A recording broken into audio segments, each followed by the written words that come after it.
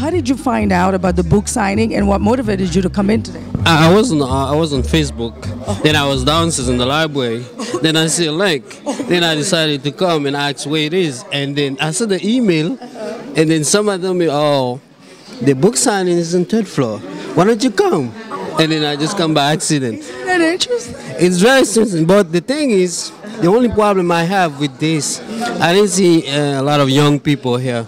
The books are done for young people, not for older folks. It's for everybody. No, the older folks are going somewhere, and we are coming. We need something, so that's my problem with it. You just got the book. Yeah. Now, do you know anything about Raymond Joseph? Do you know this man at all? His past, where he's been, where he is? No, the only thing I know, he was the Haitian ambassador. So I know he was an activist for the Haitian movement against the value. So that's all I know. I haven't read the books, but I don't know. Looking forward then, I guess, to read the book, to find out. Yeah, I'm looking forward. And what he has to say, right? Exactly. All right. I'm very interested in politics. So by the way, I'm a college graduate from Georgia College of Criminal Justice, and I'm applying for my PhD very soon. So I'm very interested about what's going on in Haiti. Maybe one day I'll be like him, an ambassador of Haiti.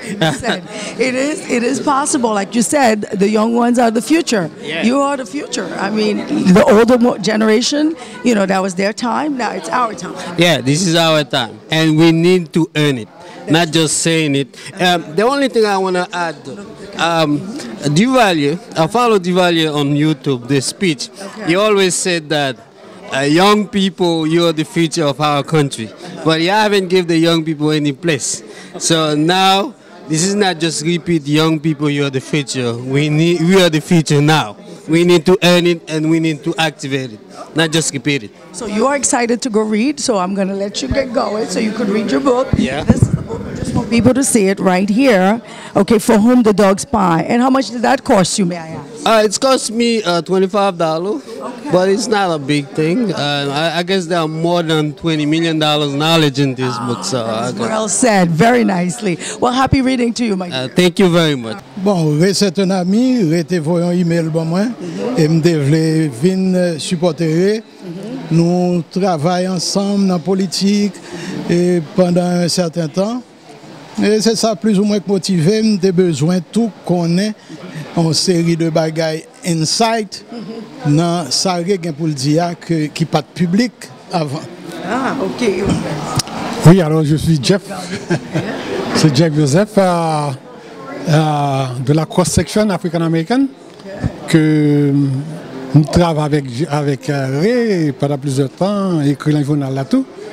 Et ensuite, nous recevons invitation. Donc, nous croyons que c'est un devoir pour nous capables de supporter et tout Haïtien qui font un travail de ce genre. Et nous connaissons Ray pile bagaille pour le dire. De nous garder passer l'île qu'on passait comme ambassadeur, comme en fait que dans l'opposition, tout ça, anthropologiste, tout ça. Donc l'essentiel que nous gagnons en pile pour nous apprendre de lui. Donc, nous pas perdre du temps. Depuis que nous recevons l'information, on dit que bon, je vais venir quand même pour venir supporter ce qu'a fait Jody là. Donc, tout le monde a enjoy l'idée. Ah oui, définitivement. Alors, nous pouvons lire le livre là, nous pouvons vraiment avoir une idée. Nous avons une idée, ça, quand dans le livre, ça, pas vrai? Oui, mais nous pensons que nous pouvons l'apprendre encore plus. Absolument, et parce que les fonds exposés de ça dans le livre là, les pas de détails, mais monde qui connaît déjà ça gain pour le dire, ça gain pour dire dans le livre là, et ça gain pour le dire dans la politique haïtienne tout. Mais je déjà annoncé, les gains en biographie là qui paraître. Et là, il y a plus de bagages pour le dire toujours. Je souhaite le ça, téléimage par un état. Effectivement. Pour le venir à l'heure. Et bien, ça, c'est Shaila. Ça, c'est toi qui es là, Shaila derrière. C'est exact. Neuf là pour Shaila. Et puis, ouais. Alors, c'est ce que j'allais demander aussi. Ça nous pensait de turn-out là, de public là, audience là. Est-ce que vraiment, de te répondre un grand nombre et tout ça? Nous avons gagné un bon nombre de people là, en pile, le monde devine là. Donc, vraiment, donc, tout le monde prend une signature, il a acheté le livre là. Donc, l'essentiel que je suis capable en fait, que partager, peut-être, me faire un peu les amis, me prendre tout. Donc, c'est très bon parce que là, on écrivain, font travail. Et comme je pense que surtout dans la communauté très restreinte, et surtout pas grand pile monde qui parle parfois français ou anglais. Donc ce qui veut dire que pratiquement c'est un devoir pour nous supporter une l'autre. Et pratiquement je suis capable de vous bousser, puis je suis capable de paraître tout très prochainement. Nous connaissons bonheur. Et dernier bon pour sortir passer de public la réaction et tout ça. Bon, moi je attends plus de monde, pas de quoi c'est non petit salle comme ça tout le temps fait. Ah oui. Mais c'est quelque chose parce que au fait pas de livre qui est encore là qu'on y a. Ah oui. Oui. Il a tout vendu. Stock là épuisé déjà. Ah ben c'est bien quand même. Hein? C'est vraiment bien. Vous t'inquiète, on pas moi je ne pas non. Non, c'est commandé parce que pas rien encore. C'est annoncé le livre là sur Facebook. OK. M'a annoncé sur blog moi, m'a annoncé sur Twitter. Okay. Et c'est un livre qui parle de When the Dog Spies, c'est-à-dire quand les chiens espionnent. Et quand les chiens ont espionné, ça veut dire que Duvalier était utilisé même chien comme image pour te montrer au monde que des contrôle le pays. Et nous connaissons que Duvalier fait 29 ans au pouvoir, 14 ans avec le papa et 15 ans avec le fils. Maintenant, et nous connaissons aussi Raymond Joseph qui passe près de 7 ans comme ambassadeur à Washington. C'est un vrai ami. C'est un ami que nous travaillons ensemble lors du gouvernement de transition. Et aussi, ce qui est intéressant dans le livre, c'est que Libral atterrit comme candidat à la présidence en 2010.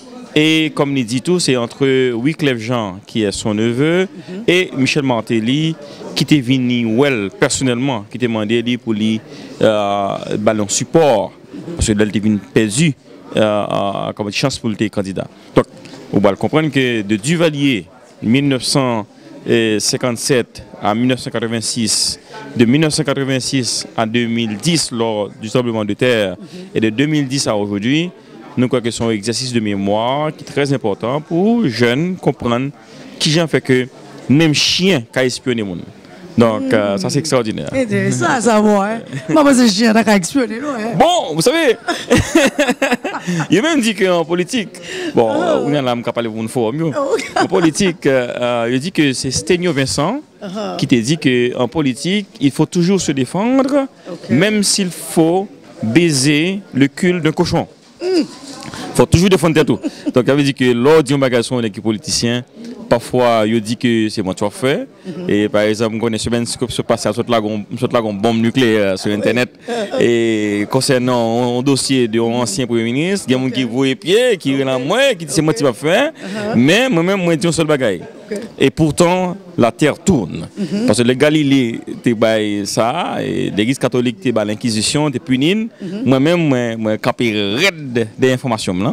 Et Valério Saint-Louis, mon secret d'information, il dit l'information, c'est comme effet boomerang.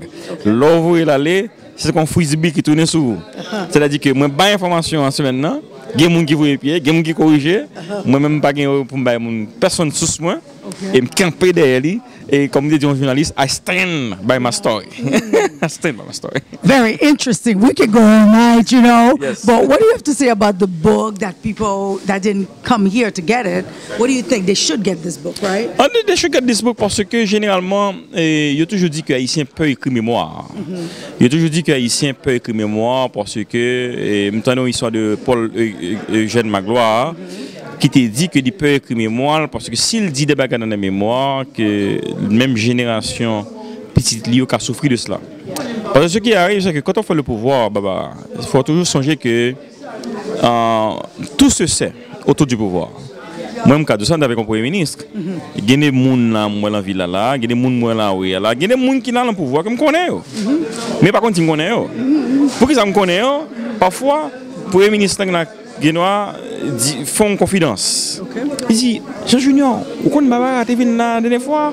Il dit, bon, ça allait me chercher. On contrat, il me chercher. Je ne vais pas parler de vous. Bon, général. Et puis, vous dites, bon. Et puis, même quand ça monte dans la radio, il dit, oui, c'est un premier ministre. On va le questionner pour ça qui passe. Et puis après, c'est même ça qui se parle le premier ministre dans la radio. Et puis après, on va encore le vingt de millions. On va soupe. On va pour le téléphone. Parfois, ils vont email, ils vont texto. Maintenant, c'est tout ça le pouvoir.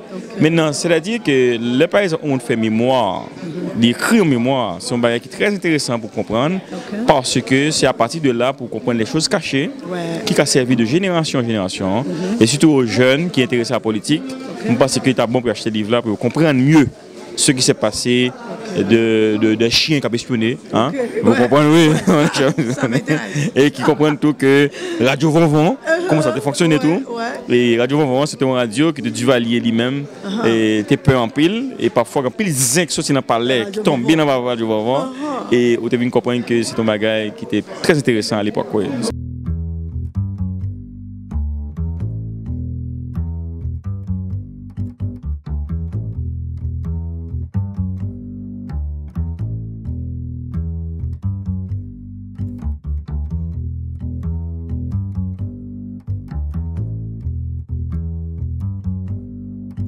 Voilà, nous sommes toujours contents de rencontrer avec ancien consul, qui c'est M. Félix Augustin.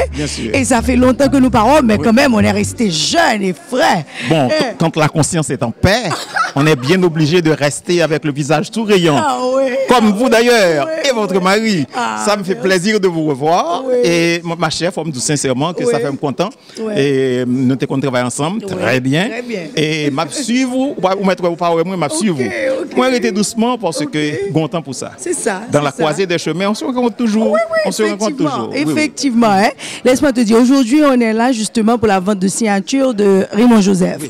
Et au connaît Raymond Joseph personnellement, qui opinion justement de livre ça que l'écrit? Est-ce que vous pensez que le public là et en général a bénéficié de livre ça? Écoutez, pour moi, c'est mon papa.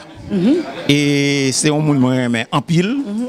Et moi, suivre trajectoire livre là, moi qui assuré public haïtien et au mettre quoi même qu'il y a besoin de bagages qui est assez intéressant dans le livre là. C'est un livre qui est assez intéressant qui fait la trajectoire de l'histoire de la période des Duvalier jusqu'à ça nous a carrelé et comment dit-on ça et tremblement de terre là. Voilà. Alors là tout gouvernement qui passe, monsieur fait une trajectoire sur eux et il sorti très bien. À mon avis, d'abord, je n'ai plus le bagage qui est important et je crois que le public là, tu as supposé lui lire ça parce que jeunes, surtout jeunes, jeunes haïtiens, qui haïtiano-américains, qui pas fin comprendre certains phénomènes haïtiens.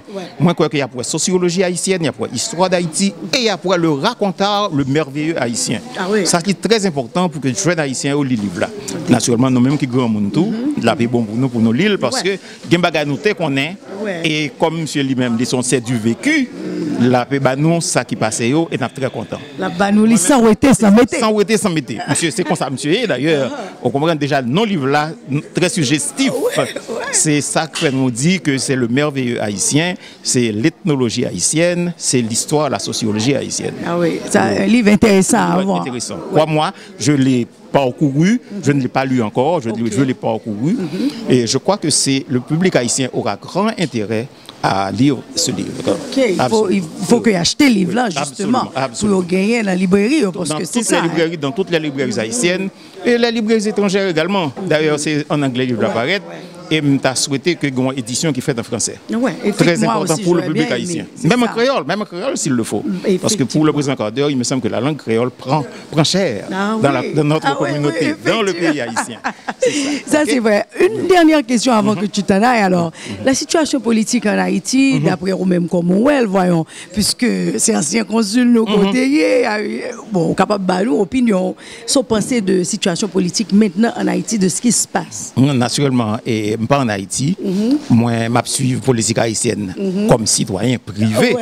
Et moi, pas qu'à dire grand-chose, sauf que moi, j'ai souhaité que monsieur qui sur le terrain en Haïti, sur le théâtre de la politique haïtienne, joignent une issue à la crise là. Parce que la crise là perduré, la population haïtienne n'a pas pris souffle, c'est un pays qui n'a un grand goût, nous tous connaissons, c'est pas un bagage n'a montré 10 personnes, c'est un bagage connu de tout le monde, et nous avons souhaité que gagner un souffle d'espoir qui existait pour le peuple haïtien toujours. Non, pas qu'à dire que le gouvernement qui passait, qui l'a actuellement, n'a pas fait certains efforts, mais nous croyons que l'effort a manqué. ça nous a dit clairement, effort manqué, il faut que tu as redoublé d'efforts afin que tu fasses bagage au pays ça.